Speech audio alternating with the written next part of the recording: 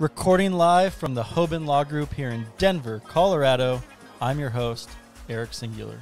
Welcome to the Hoban Minute. And you got Eric Singular and Bob Hoban sitting here, going to have a little conversation today on Veterans Day, November 11th. We are a week out officially from the 2020 election, and while there does seem to be a winner for the presidency, there's still a lot of uncertainty out there. However, one thing that is not uncertain is the green wave that we were hopeful of the last time that we were here recording. We kind of went through, and Bob, I know you addressed what was on the ballot in these, I think, 5 or 6 states. One, it signifies that indeed this public consciousness, this collective consciousness around cannabis legalization seems to really be catching fire. Perhaps that's bolstered by the economic downturn and the promise that the cannabis industry offers as a economic incentivizer. But I want to ask you, what's interesting is anytime a state legalizes, you then have kind of the creation of a new state industry to some degree. So let's dive into it a little bit and talk about this green wave and what it means for our larger cannabis industry and the industry in each of these states.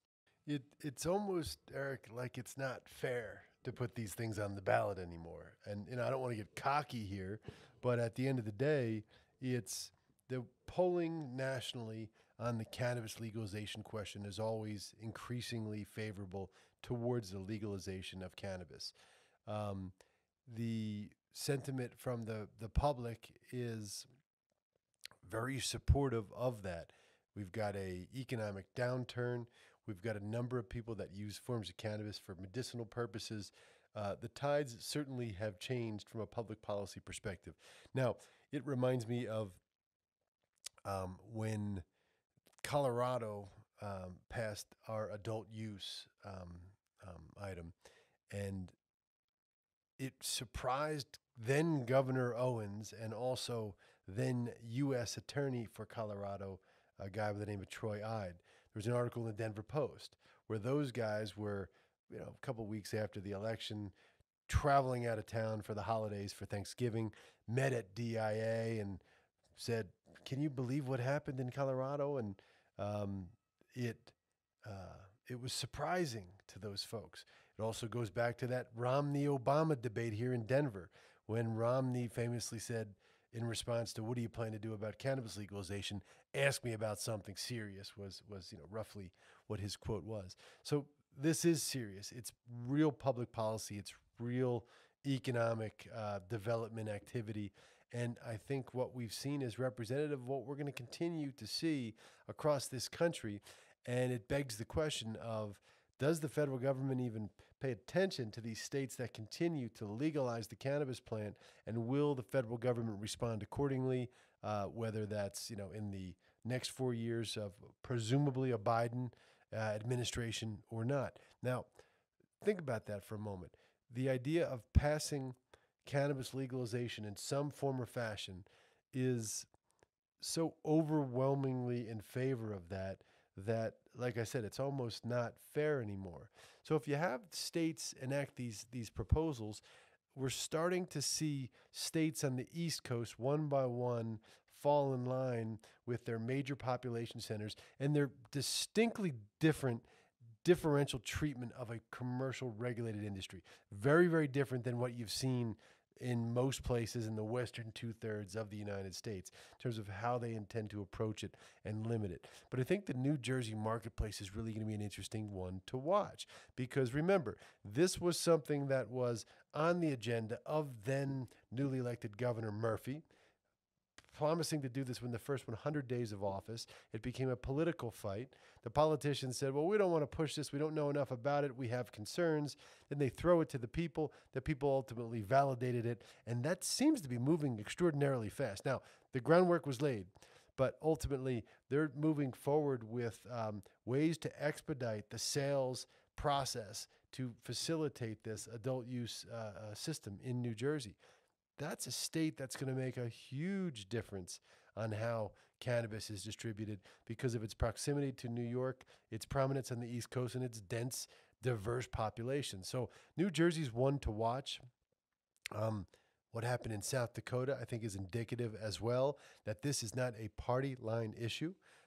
When you look at cannabis legalization, it's not blue states that legalize it. It's not red states that reject it. It turns out that it's a combination of the two. Medical marijuana in Mississippi with a regulated system in a very red state as well. So we're seeing this issue continue to break down the party line barriers and to just continue to be a viable alternative for drug policy reform, economic development, and just lawful regulated access, which creates revenue streams for the government, which they so desperately need. You know, that's a thing we don't always talk about in COVID. You talk about the businesses that are all shuttered, but you know, the government requires revenue too at all levels, whether that's public transportation system like the trains that are driving up and down Stout Street here behind us, or whether that's tax revenue to keep planning and zoning positions filled. Those numbers are down dramatically too.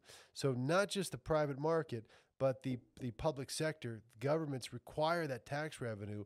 And what better place to get it than revenue off of willing participants as a so-called sin tax, if you will, or a use tax off of cannabis products. It's sort of a perfect marriage at a perfect point in time. And I think we're only going to see this continue to increase. Heck, we've talked about this globally. Mexico is going to pass legislation by the end of the year that will facilitate a commercial regulated medical system and adult use in the new year. So this is a wind of change that's sweeping the globe, and you better ask somebody if you're not paying attention to it right now. Well, it's a tremendous point you just made, and I can relate to it personally because a couple weeks ago I went to the Colorado DMV on a Monday and it was closed because they had to furlough employees because of this exact reason. Our state is not pulling in the tax dollars, and it's a wonderful distinction to make because we have thought so much about how businesses have been affected in this pandemic. But I wanted to ask you, I thought about this really since last Tuesday when we saw all of these states legalize. And from a cannabusiness perspective, obviously the big multi-state operators out there, the cannabis giants, if you will, the cannabis chains and retailers, were looking at all of these states, probably wanted to see what was going to happen. And I think especially to your point, New Jersey is so interesting and such an opportunity probably to make a lot of money just given the geography and really New Jersey being the first state in that mid-Atlantic region to come online with an adult use market. So what happens now when a state like New Jersey legalizes? Have some of these big MSOs already been laying the licensure groundwork so that they could be first in? Are we going to see a lot of, let's say, ma and pa kind of cannabis businesses come to fruition in a state like that? What have we learned since Colorado legalized? And with the industry getting bigger, more money coming in, these bigger enterprise cannabis businesses, if you will. Just give me a sense of what happens after a state legalizes from an industry building perspective. Well, in this day and age, to your question, the groundwork has largely been laid by some of the large multi-state operators and some of the large funding mechanisms. They're not sitting back on election day and saying, if this passes in New Jersey on Tuesday, we're going to go to New Jersey on Wednesday and figure it out. That groundwork has long been laid.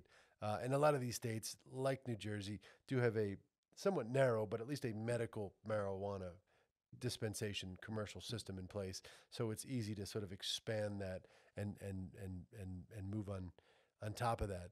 But most of the multi-state operators, their business plan is around one thesis, one premise, and that is position themselves for the post-prohibition era, meaning federal government prohibition. So what they're doing right now is they're going out, obtaining licensure, building out facilities that do have sales. Of course, you need to put revenues on the books to have a viable business, period. But at the end of the day, they don't they gross a lot of money. There's not great profits there because of 280E, the tax code. We've talked at length about that. Because of the fact that the cost of compliance is extremely high, and because of the fact that the inefficiencies that are necessarily part of intrastate, state by state by state business really prevents those companies from realizing maximum potential. So their thesis is, let's position ourselves for post-prohibitionist America, and then the value of those companies shoots through the roof exponentially. Will we see that in the next 4 years? I'm not so sure we will, certainly not in the form that just makes it free and easy and allows for interstate commerce.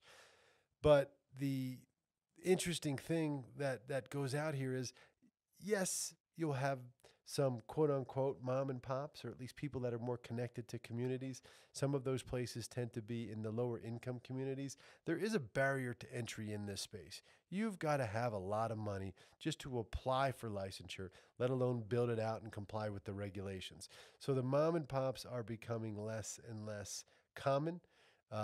And many of these states, New Jersey, great example of that, to comply with the regulations, to have that infrastructure, you really need to be a really well-funded operation that's done it before.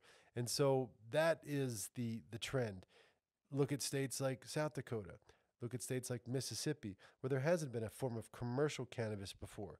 Well, you're lining up at the door, and you've already got your eye on it if you're an MSO, but now you've got to wait for the painstaking regulatory process, participating in that process. You lobby at the regulatory level too to have, at least your voice heard, gathering stakeholders and getting through that process. So nothing is easy. The business in and of itself is a major, major difficult industry to operate in because of the compliance issues and just because of the sensitivity around, maximizing yield, producing product that consumers will want, and making sure that, you have your marketing and distribution plans in place. So these are not easy businesses to run. And when you got to wait for the government to set the rules up, it adds another level of complexity and requires patience. But that's how I view the landscape.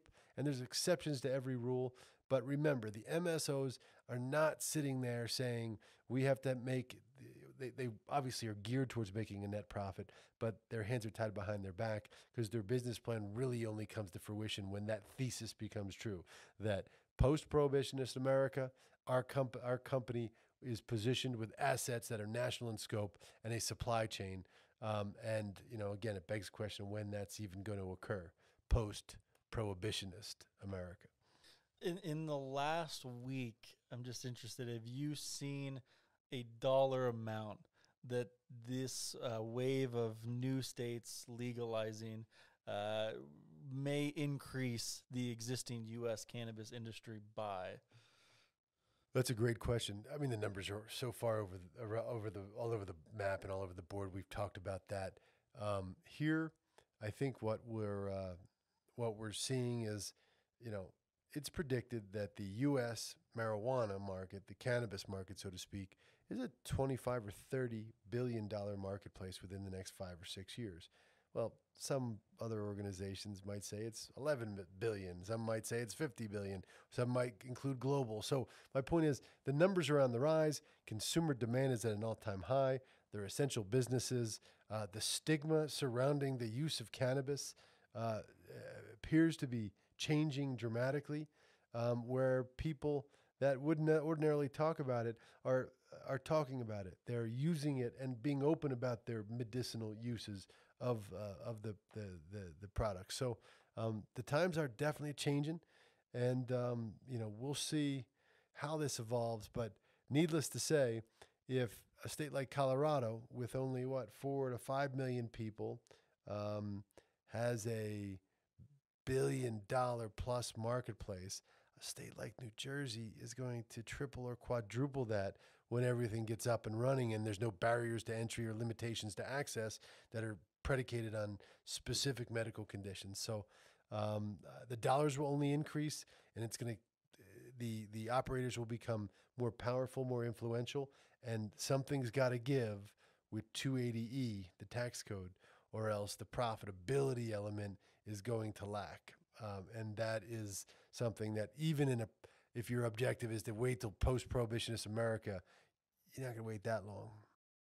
And on that note of post-prohibition America, you alluded earlier to the fact that, well, not only uh, do we presumably have a presidential candidate, we'll talk a little bit more about that in a second, but there are likely larger fish to fry here in the next couple of months of a Biden administration. Uh, what do you see? I think I saw there is a vote in the House upcoming, a vote that was delayed a couple of months ago on some form of national cannabis legalization that now may be coming back around here in the near future. Is it, as you look into your crystal ball, as I know how you feel about this, but just to put it out there, you don't really think that we're going to see that in the next 4 years, do you? See what outright? Yeah, outright cannabis legalization here in the United States. Look, anything could happen, and political turmoil, economic distress causes politicians to come up with unique things. So you never know. I mean, Eric, the fact that we're sitting here talking about state after state voting in favor of this and billions of dollars worth of a cannabis economy in the United States in the face of federal illegality, it's all happened so quickly. People's minds have changed so darn quickly. So my point is anything can happen. Now, here's some hope and here's some potential reality. All right, a Biden administration. My hopefulness is that it appears that the Republicans will continue to maintain their majority in the Senate, which means Mitch McConnell and his old buddy, Joe Biden, are going to have to reach across the aisle and work together. That, in the face of otherwise what's going to be gridlock, I think is a promising and hopeful thing. These two guys, while staunchly opposed on many policy issues, have reached across the aisle and worked with each other in the past. It's representative of a time of more statesmanship, more discourse, more compromise in Washington, D.C. And I do think that that provides hope. Is that going to lead to federal legalization? I just don't think so. No matter what kind of compromise, I don't see a way that Mitch McConnell and the Republicans would support that. So in that respect, I'm hopeful that that might create cross-the-aisle opportunities, generally speaking. I just don't see it for cannabis, and unfortunately, in the next 4 years. Are there things that the administration can do, the presumed Biden administration, from executive actions and orders that come that are not the force of law, but tell other agencies how to act? And remember this, too, by the way. Marijuana legalization can occur without Congress acting. There are defined steps towards removing it, rescheduling it, descheduling it. All of those pathways exist administratively and from an executive standpoint. So those tools are available, but I just don't see it unless we see our neighbors to the north in Canada and our neighbors to the south in Mexico really moving forward in this industry, coupled with the economic distress that continues to hang over the United States. Those are things that could cause a Biden administration to make those changes, but I just don't see them happening through Congress. No, it makes sense. And it is interesting to just think about the U.S. sandwiched between two countries with full legalization. But just to pick your brain legally, because obviously this has been the flavor of the last 7 days, is our current president filing a number of lawsuits in some of the more contentious states here in the election. And just from a legal perspective, what are we as citizens supposed to make of these lawsuits? Do we think that they hold the kind of water that ultimately shifted the 2000 election to a Supreme Court decision that ultimately chose Bush as president? Or do you see these lawsuits as something that may hold up the process here a little bit over the next couple of months, but ultimately might not come and elevate all the way to a Supreme Court decision that is Trump v. Biden the way we saw Bush v. Gore back in the year 2000. Well, the difference, at least fundamentally, is Bush v. Gore. The number of Florida was the contentious state in that one. That was the disputed state for a variety of reasons. There was allegations of improprieties, allegations of fraud, something called hanging chads with these paper ballots, and the vote count was very narrow, though, very, very, very narrow. Not in the aggregate amongst these states, what's at dispute, which is ultimately hundreds of thousands of votes. So I see the cases as different. The Supreme Court, ultimately, in my opinion, from a public policy standpoint, is designed to act swiftly in these scenarios and to bring certainty and finality to the electoral process. So if the Supreme Court is implicated here and brought over any of these decisions, I see that as bringing this thing to a conclusion. I haven't seen compelling evidence that there's been voter fraud. I haven't seen compelling evidence that hundreds of thousands of votes have the potential of being thrown out, which would shift the balance of the election. But at the same time, it's easy to call the Trump administration sore losers or whatever. At the end of the day, Eric, there's a legal process. And when people want to avail themselves of a legal process, that process is designed to run a particular course. In the context of election issues, it's designed to run a more rapid or expedited course to bring that certainty and finality. And so as much as it seems distasteful to not concede, if in fact the information that the Trump campaign and administration is getting is that there are improprieties and they've got the resources and the desire to challenge that legally, that's just the way it goes. We shouldn't say he shouldn't do that if those are legally viable options. Put trust in the court system. I'm a big believer in that our United States court system is about as transparent as anywhere else in the world. I do believe that our judges work really, really hard to reach a just and reasonable result. And I haven't seen anything to suggest otherwise in this context. And I don't even think the Supreme Court would issue a politicized decision because their interest in finality and bringing this democratic process to the conclusion is probably paramount from a policy perspective. My whole point being is it might be distasteful to some, but remember there's 72 million people out there that are not dancing in the streets because Joe Biden won. They're sitting there saying whether they specifically loved and supported Donald Trump or simply voted because they were fearful of what the Democrats would do or because they just were supportive of Republican policies versus Democrat policies, that's up to the individual. But at the end of the day, don't those 72 million people deserve this process to run its full conclusion without the media and without everybody saying, it's a sham, they shouldn't be doing this? Sure, there should be a concession. But if they really believe that there's evidence, let them avail themselves of the process. It's designed to move quickly, and it will move as quickly as a legal process can possibly move.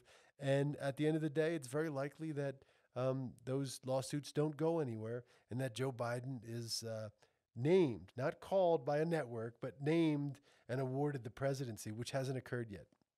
Well, and thank you for pointing out something that I think, seldom think about, which is that Donald Trump won the second highest amount of votes ever in the electoral process.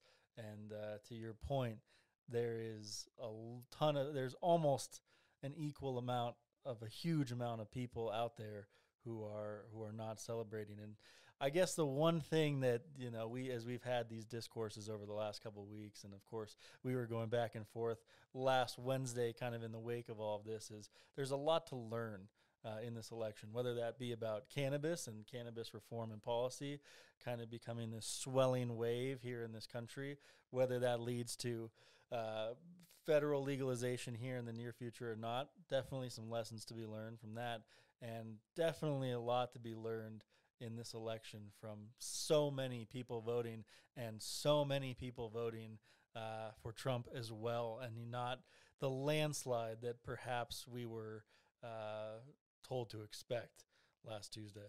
Yeah, no,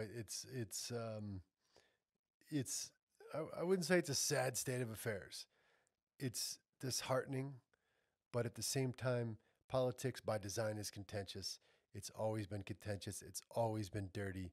It's always been people at each other's throats. It's just there's more light shined on it because of the media outlets and all these sources, and because people go out and seek the news delivered in a manner that suits their needs, their desires. By the way, if you haven't seen The Social Dilemma on Netflix, it's a movie. It talks about how social media and Google searches drive you to conclusions that you already want, not answers to questions that you don't know the answer to. That's an oversimplification of the message from the movie, but my point is that's what's driving a lot of this. And at the end of the day, the top 2 vote getters of all time in a narrowly contested election, it's to be expected. Can we come out of this, though? Can we come out of this in a scenario where, you heard this notion, he's not my president? Well, the Democrats had the right to say that. People have the right to say whatever they want. But they've had the right to say that over the last several years, because unequivocally, Donald Trump has said, these are the 50% of the people, or these are the 72 million people that elected me and that I'm supporting. He didn't purport or pretend to be the president for everybody. That is a notion that Biden has thrown out there. Let's give each other a chance. Let's try to repair this. I want to be everybody's president. Yes, it's political speak. Is he sincere? Perhaps. At the end of the day, at least those things are being said so that, Donald Trump was not those people's president because he didn't want to be the president. He didn't even try to advance things that were, on bad. At least we have the specter of this. So I'm hopeful that the Democrats don't just ruin this process by going out and overnight trying to just overturn every single thing that President Trump did so that it just angers the other side. I hope it becomes a more open and honest process with dialogue, but that could just be wishful thinking. There is something to be said for Trump's honesty and transparency, for better or for worse. But Bob, it's always a pleasure to analyze all of it with you here on the Hoban Minute. Thank you for listening to this episode of the Hoban Minute. Do you have any ideas for episode topics or guests? We would like to hear from you. Reach out to us at media@hoban.law and stay tuned for more on the Hoban Minute.